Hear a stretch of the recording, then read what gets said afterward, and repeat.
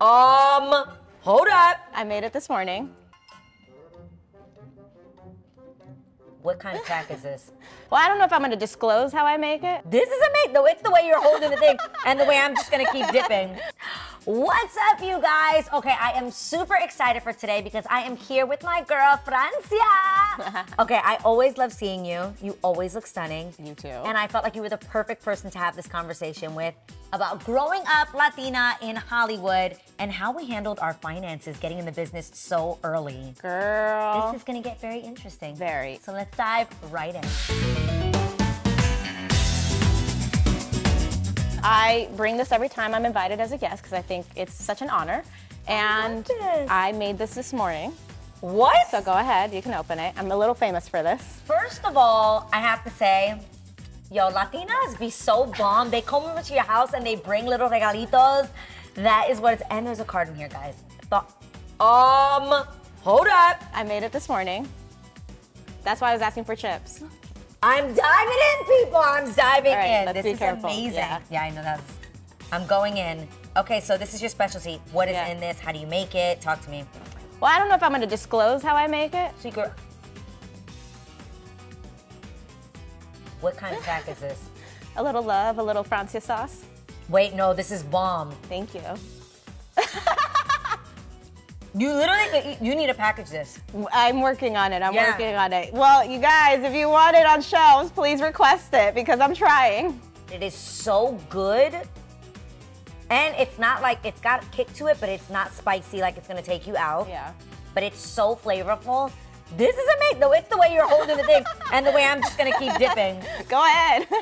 I love this. Let me tell you, a big part of also handling your finances is becoming an entrepreneur. Yeah. And I'm just saying, let's get this on shelves. Please, thank you. Talking about generational wealth, that's what I'm Yes. trying to do. But I love that, and we have so many ideas, things that we grew up with in our kitchens or that your mom made or your dad made. Yeah. And like, we never were the ones to like bring those things to the mass market. Yeah.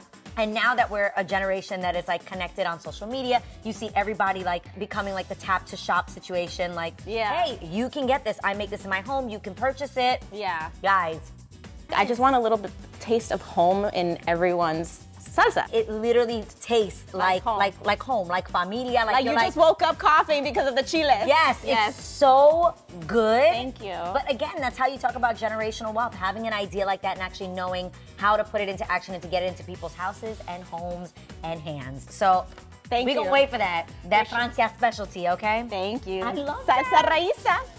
Is that what it'll be called? Yeah. It's so good. Thank you. When I first started, I was 14, 15. How old were you when you got into this? 16. I had no idea on multiple things. I obviously got into this industry where people do make good amounts of money. I didn't know what that meant. I didn't know what was like, even what I should be paid, what I shouldn't be paid, no clue. And then when I got payment, if I'm not mistaken, some of it was held for me until I was 18. I think that's like the legally. Coogan account.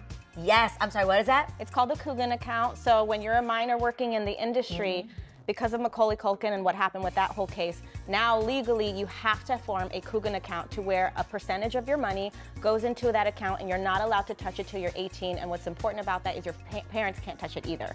So it's a really safe way to keep us safe. The main thing I did not know about was that every time I got paid, I had to pay taxes.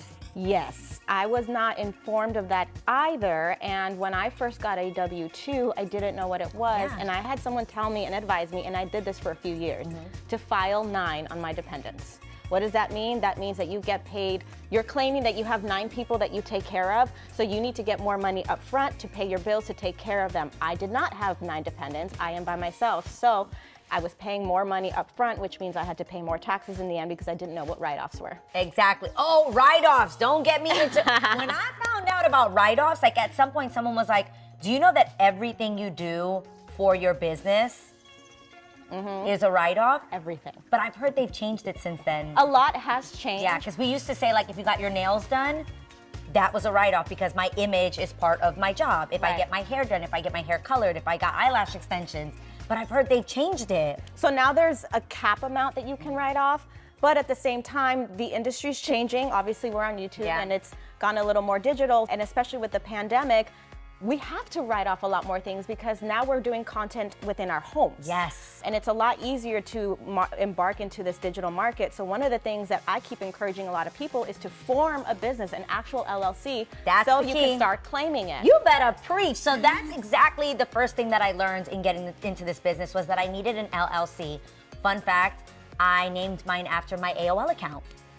Whatever my screen name was, became my LLC because that's how young I was. Oh my God. First of all, this makes me happy because I'm an AOL fan too. So. Okay, I literally, you're not ready for this. There was a song back in the day, Banco Popular used to do these videos where they would bring together all these salsa singers, like these like Caribbean artists, Juan Luis Guerra, Mark Anthony, La India, Olga Tañón, all these people together, and they would do these videos about like somos un solo pueblo and like we're all in this together as Caribbean Latinos, whatever. So I would watch this thing. I was obsessed with La India, and she did a song on there that said Borinquenes pura flama mama, and I named my AOL. I was Pura Flama. At AOL.com. Is that your S-Corp name, Pura Flama? It might as well have been. Like, first of all, was my mom not looking at my username like, girl, what is this? Girl, I'm Pura Flama, which means pure flame. I love it so much. And that was the name of my LLC. So can I tell you, by AOL, I got made fun of my lips growing up. They were too big, whatever. Thankfully, that's a whole message in itself, people. Girl Interrupted came out and Angelina Jolie made it popular, and I was so defensive of my lips, my email was hotlips@aol.com. Yes! Come on, Hot Lips! So how do LLCs work? I feel like you're a genius and you know all of these things. I understand that it also makes sure that you're protected. Yeah. So that if something goes wrong, like they can't sue you directly as a person and it's your company. Right. So I'll speak from an entrepreneur standpoint because that's what we do. And there's a lot more entrepreneurs out in the media because of the digital market. So an LLC basically does protect you. Yeah. So any income that you make, have it paid towards that LLC. That way, let's say one of the companies sues you, they can't sue all of your assets. Yeah, so it's just that company. It's just that company. Yeah. So they're like, you know, I fell, Adrienne said or whatever. It's like, okay, well, what's the LLC? And then everything else is protected. So that's one thing. Two, it's just easier for taxes as well. Yes. It's also a great way to build credit. Yeah. What you can do too as an entrepreneur is under the LLC is you put yourself as an employee and then you do payroll and you pay yourself from that. That's what I do. Yes. And I used to call it my allowance. Yeah. And Lana, who's part of my business management with my mom and my best friend, and my mom helps handle my accounting because that's what she did for her whole career. And so now I'm like, well, you're retired, but you still gotta help me out. And so she'll keep her eyes on everything, making sure my mortgage is paid, making sure all that kind of stuff. So clearly, she is my ally. But I love the fact that I get paid and that's it. Like, I don't touch the rest of my money. It's literally like I give myself, I'm on payroll. Yeah. I get what I get paid on the 1st and on the 15th. Literally like I'm an employee. Yep. And if I run out of my money, then I ran out of my money. I just wanted to capitalize on the LLCs too as an entrepreneur. One of the things that I wasn't too aware about when I started about mine is retirement. You know, with the union, we have but I didn't know so much about a 401k. When you're an entrepreneur, you have to invest your own money into the 401k. You don't have an employer to do it for you. One of the benefits of that is it's also a tax write-off. So the more that you can put into that, the more that one, you can write off, but two, you also have more money that's being invested. So by the time you are 59 and a half, you have savings and you can retire. Yeah, and you actually have money that you can now live on for hopefully the rest of your life. Because no one wants to work when they're that old. No, I don't. I want to go on vacation. I want to work because I want to, not because I have to. Wait, are we low-key going to be a little Rita Moreno, though? Yes. I feel like we're going to be so bored if we stopped working. We'll be like way in our 90s, like, please tell me what my call time is, you know? Probably. I always say that I want what Ali Wong wishes for, but at the same time, I'm like, I don't want to lie down. I do want to lean in. You'll lie down for 4 days and then be like, all right, I'm ready. Crazy. I'm ready. So true. Yeah. Obviously, getting into this early on, there wasn't a lot of information we had from our parents. Right. So I'm listening to you talk about LLCs and 401ks, and girl, we're gonna have to have a conversation after this because there's things that I still don't know. I'm still learning. Yeah. Who taught you all of this? My current financial advisor. I learned the very hard way. My parents did not teach me. My parents did not know. A lot of what I know now, they're, learning because of me, but, I grew up a little differently. My dad is famous in the Latin market. Even though we didn't have money for the first what, 5, 6 years of my life, and I do remember those days. It wasn't my truth for the rest of my life. Yeah. My first car was a Lexus SC430. Nice. We lived in a 6-bedroom mansion. Like, it was, so they didn't teach me anything. If I got good grades, I got $100. If I got straight A's, it was $500, but I was always finagle 3 in there. So I had zero concept of money, just like how to make it. And that is very different.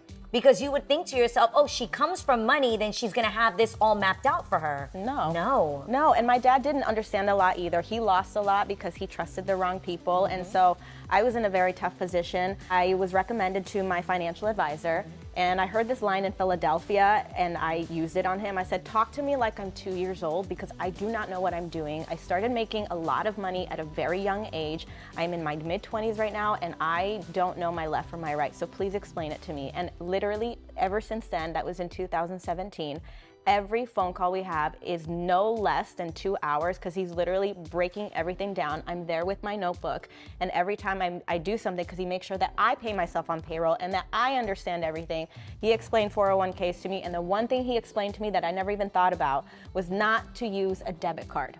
Use a credit card, because it protects you from fraud. Also, it helps you build credit. I'm really big about traveling, so I want to garner points so I can travel, but then also now I'm learning that there's credit cards that offer cash back. So if there's a month where I'm like, ooh, I'm a little short on cash, I can use my points to pay for it. The trick is, though, not to get too many credit cards. Like, I have a fair amount, but it fits my lifestyle. So what fits your lifestyle? What do you need, and why do you need to build credit, and where is that credit going towards? The reality is, most people don't want to do the work. No. People don't want to sit on the phone for 2 hours. They don't want to take notes. And so I don't think they realize how that's going to affect them in the long run. And I can tell you how it affects them in the wrong way. I had a credit card at, I think I was like 22 or 23. And I was bawling out of control until that bill statement came, and I was like, oh my God, you guys are not ready. I actually spent $80,000 in a month. That sounds about right with what we do, I'll be honest. On a credit card, which sounds insane to me even now. I am more financially stable now, and I'm like, I would never I bought a Balenciaga leather vest. Why? By the way, I can't tell you where that vest is. And then, if I'm being honest, I couldn't pay it. And I ended up having to go on a payment plan with the company. I lost all my ranking. I had a platinum card. It was taken away. And that's more interest so embarrassing. That is being charged. Yes. Yeah. Yeah, and so that's what people don't know. Way more. I'm hopeful that this next generation will take the time to learn all of this, so they don't make the same mistakes that we did. With us and the LLCs, like, yes, I pay myself, but then that money that I'm paying myself, I'm like, okay, I'm going to put it into a separate account that I'm not going to touch, because eventually I want to buy a house, and I'm just going to start racking up money here, and this is my spending money, and then this is my business money. Yeah. And so now I have more than a couple accounts open, because I'm just saving. What I really encourage people to do is get a brokerage account, because that's the money that you use, that your financial advisor is going to use to invest. I grew up translating for my parents. Yes. And I didn't know what the translating, and I know there's still things would come in the mail, and I'd be like, "Te están diciendo que you owe this." Yeah, like. And then they ask you, ¿qué quiere decir eso? Yo no sé. Yo nomás estoy diciendo lo que estoy leyendo. Yeah. So this is another reason why I'm glad we're having this conversation for first generationers that are translating. And even if this sounds like crazy talk, at least you have an idea. Okay, what's a 401k? Let me look that up. Who do I know that works in finance? And believe me or not, people are willing to help. So if you know someone that is an accountant, ask questions. Or if you know someone that does really well financially, ask them, who's your financial advisor? Could you recommend me? If they can't take you as a client, they can recommend someone else. People are willing to help. Absolutely. A lot of times I was afraid to ask questions, and I feel like a lot of the audience might be too because of this. I used to get made fun of. What's this? You don't know what that is? Well, where you feel stupid and you're like, oh, no, of course I do, and whatever. Just say, no, I don't. So rather than making fun of me, why don't you be a leader and explain it to me? That is such a good thing to say. Like, literally be like, no, I really don't. I'm looking for you to lead me. That's what everyone wants to do ultimately, is mentor someone. So instead of making fun of me, lead me. I actually sat down with my mom and had this kind of similar conversation of just like finances and the things that she did not teach me because she genuinely didn't know. I was told to like never have a credit card because she was fearful that like when I turned 18, all these credit cards showed up in the mailbox, and she's like, no, it's a trap. Don't account for money you don't have. Right. Well, just like anything in life, if you're not educated on it, don't do it. I think I am a surgeon because I watch Grey's Anatomy. But put me in that OR, I don't know what I'm doing. Yeah. And I'd rather research how to use a scalpel than just trust that McDreamy taught me, you know? Yeah. So like, do the research. you gotta do the research. So literally, I had like no credit. I'm talking, I'm making money and it's just sitting there in the bank so bad that when I got here to do the reel, Warner Brothers had put me in the Palazzo the first time for like the pilot run, whatever. So I'm like, amazing, this is where I'm gonna live now that we've gotten picked up and I'm gonna live here. Went to go get the apartment and I was denied. Because of your credit. Because of my lack And of you didn't have credit. any credit. I had no credit, my credit score was so low. I ended up having to ask my sister if she would co-sign me so that I could get the apartment. Which is crazy because you're like, I make money. That was me. Yeah. I was like, I got money. And it's simple things like that that I feel like if I could share that information with someone else, it would make the world of a difference in your life. You know, it could save you from like very embarrassing moments in the leasing office. Especially when you're like famous and there's this common They misconception that we're was. rich. Yeah, that's another one. That's a common misconception. Success does not always mean that you're rich, and even when you are making great money, that doesn't mean you're making wise decisions with that money. And that's why we've seen so many people that came into the industry at a young age and they didn't save their money. They're not in a financially good place, and you're like, what happened? It's because no one had these conversations that we're having with them. And no one tells you that the success you're having could end, and that's the part about our industry. No one saves. No. For the tragic day that you're not famous. I literally said to myself the other day out loud, I was like, yo, if Instagram doesn't exist, like if tomorrow, you know when Instagram goes down, girl, I'd be like, what is the world without Instagram? Because the reality is, as influencers or entrepreneurs, a lot of my money comes from Instagram. My sales for Levoot, XIX, like those things really do come from Instagram. And I was like, well, where would I advertise that we have a launch? Like, you know? Right. And I was like, do I have savings put aside for if all of that was to end tomorrow? Very scary and tragic thing to think about. But I need to prepare. Well, and I'm gonna talk as an actor, because you know this, from an actress perspective, I have been working consistently for the last 18 years. Thank you very much. Bravo. But what you don't know is I've been on 3 successful TV shows now. Amazing, happy, I love it. But you have a contract with the network that you're with. That is the biggest gift that you could get, is to be a series regular, and you know this. Yes. But unfortunately, when you're done filming a season, you're on hiatus. And you're waiting to see if the show gets picked up. And you don't get paid during that time. So you have, you know, like I'm doing 20 episodes, 20 weeks where I know I'm getting a paycheck, and then what? And, you know, sometimes you book, sometimes you don't. So what did I do with that money that I made? Investing it. I bought my second home recently. It's amazing. You know, I'm buying investment properties. I didn't have this information before, but as an entrepreneur, sometimes you just don't know where it's gonna come from. And honestly, I wish Instagram existed when I was growing up, when I was on Secret Life. Oh my God. Oh my God. Oh my God. Yeah, because people were obsessed with your character. Yeah. Oh my gosh. I would have been a different place in my life, but it's okay. Things happen. It's so wild because, guys, the reality is you have to figure out how to market yourself. And I think even for us, the transition of being like teenager to even adult womanhood, how you market that and how you transition that is really difficult. I just transitioned. Do you realize that How I Met Your Father is the first time that I am not playing a teenager? That is true. That is true. You guys don't know this, but I was depressed for a very long time because I could not graduate out of being a teenager. Wow. And so I was stuck with a teenage mentality in my personal life, and it affected my finances, it affected my personal life, it affected my relationships. This is why I'm sharing all of this, because I'm so much happier knowing that I'm turning 34 in but the couple weeks. You turned 34 and you were on Grownish 4 minutes ago.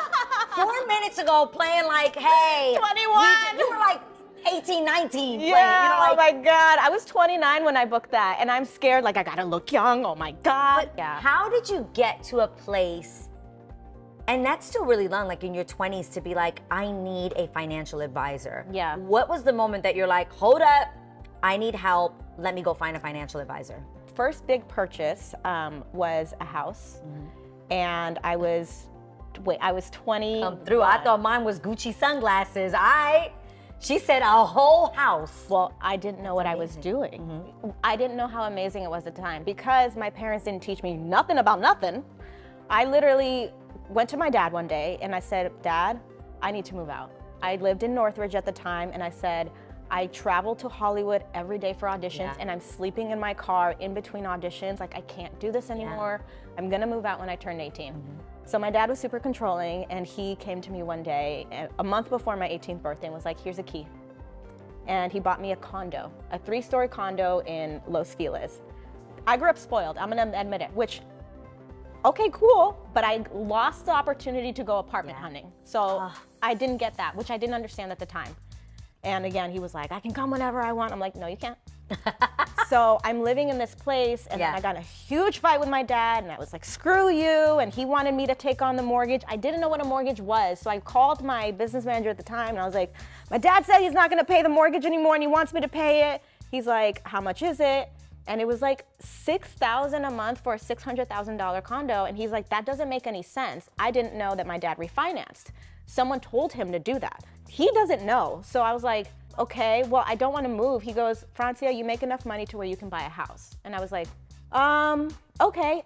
Still not understanding the concept. Yeah, because I moved from a mansion to a condo, and my business manager saying, buy a house. I was like, okay. He goes, you can afford an $800,000 house. And I was like, okay. So at the time, to put 20% down, I can't do the math right now, but is that like 50 grand? No, 80,000. 20%. So 20%, $160,000. Okay, she can do math. Mira. Is that good math? 80 plus 80 is 160. I'm like 50? So 160,000. That's right. Mira, that she can do math. You put down 160,000. I'm not lying. Brain to work. I want to be able to do that, so my friend is tutoring me right now because I'm like, where's the calculator? Everyone's like, you're 21, you bought this, and no one explained what a big deal, but I didn't get it. Yeah. Because I grew up in this lifestyle already. It's like a bubble. A bubble. So, you know, I'm paying, I'm doing all of this stuff, and then my show ends. And so I had to sell my house. And I was like, okay. And honestly, I wanted to get out because I was in there for 8 years, and the energy I allowed to come into my house. Wow. Day in and day out, whether it was men or friends, I could tell you that for about 2 years before I actually left, I would sit in my car for 2 hours because I didn't want to go inside. I need a financial advisor. This was the moment, like, I gotta get this under control. Right. He gave me someone. I called him. His name is George. And I literally said, this is what happened. This is how old I am, and I don't understand how this happened. And so that was 2017, we're in 2022. In 5 years, I now have 2 houses. I hope that right now somebody is watching this and they're like, they are my financial allies right now in this moment. But why do you think it is important to have a financial ally?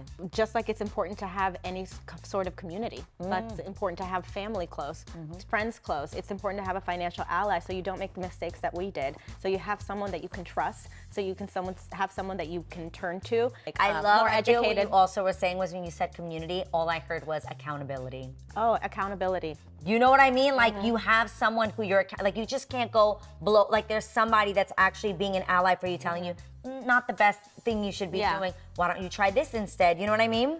The one bomb advice my mom gave me, and it actually was when I was much older, I think it was maybe in my 20s, she had been watching Oprah and her like Sunday, whatever, like she would watch like everything Oprah Winfrey, and she's like, you know, Oprah signs her own checks. And I was like, what is your obsession? She would tell me, you know, Oprah, she looks at everything. Once a month, she sits down, she looks at everything. Oprah signs her own checks, Adrienne. And that stayed with me. And it's about being knowledgeable, accountable, and that you have to do the work. Francia, I could talk to you all day. I love this. You are so filled with so much information. And just hearing from everything, you've been in this game, girl. Long time. Long Just as long time. as you. I mean. Listen, we holding on. Guys, if this was helpful to you at all, comment below and let us know maybe any tips you have about finding a financial ally. Love you guys. Mwah. Mwah. Don't forget to subscribe. That was so fun. You want more chips? Yes, I do, and I want my salsa. I don't know where it is.